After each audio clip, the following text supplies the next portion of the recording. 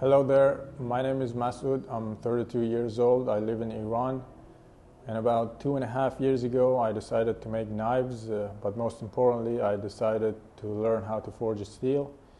But I didn't have any instructor here because I believe their ways of forging steel here is sort of weak and misleading.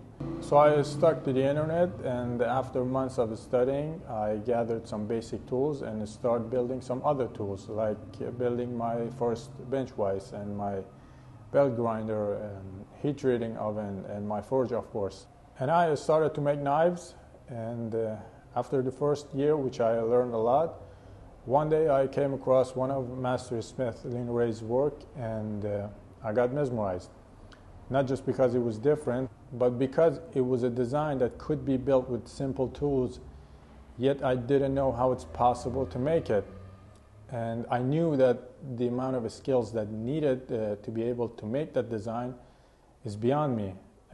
So it was a challenge for me. So I got in touch with Lin himself and asked for his permission, and I told him that I want to try making your X-Ray. And of course, he was generous enough to provide me with tons of information and lots of pictures. So I started, and these two are my first one, which I failed. I completely failed, but I kept them as a reminder of my lack of skill. And now, after 1 year of practice, these are some of my work, which I'm going to share them with you. And I can show you kind of up close so you can have a better judgment of each piece. This one, for instance, is 5 inches overall and about 1.3 ounces. This one is about 6.5 inches and about 3 ounces. And this one is 8.5 inches and about 3.3 ounces. This one is really nice. And so on. And this piece is my latest practice, which I just forged 2 days ago. This one I forged from a 3-inch leftover piece.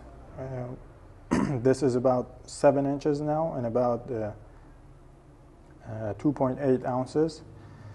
I'm going to show the starting stock of this one in another video on top of this video, because I filmed this entirely for YouTube. Of course, you can find me on YouTube by the name of Upper Rock, and on Instagram you can find me by the name of upperrock.co. The word Upper Rock means the maker in some ancient Persian language. And I chose that name because of the historical meaning of it.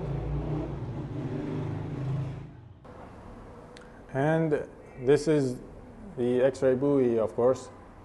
I thought maybe you wanted to get a closer look at it, because I really like this one too. And I just wanted to share it with you. But all in all, thank you for your time, and thanks for joining me today in this kind of show and tell. And I hope you all have a great and wonderful day. Thank you about everything. Thank you for all the helps, all the things you're telling me, and all the efforts you're putting into this design and teaching it to the world. And that is really, personally, means a lot to me. And I just wanted to tell you this.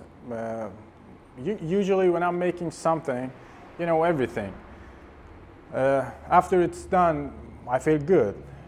I guess most of the people feel the same way. But when I'm making one of these, or maybe in a small X-ray, for instance, when I'm making one of these, during the process, obviously I can touch it and grab it and feel it how it feels, but when it's done and it cooled off and I get to grab it for the first time, the feeling that I'm getting at that moment, it's something that I don't know how to describe it. I don't know how to say it.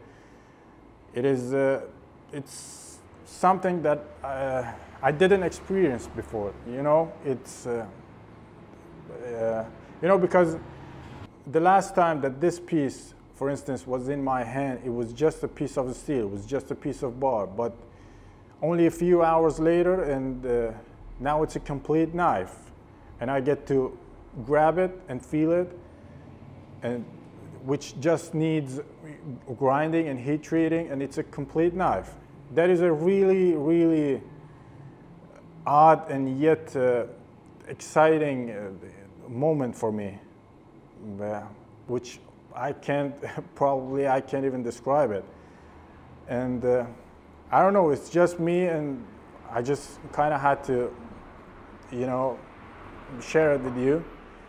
And I'm hoping and looking forward to see you someday eventually, because watching you work in person would be absolutely amazing for me, and something that I can only dream about.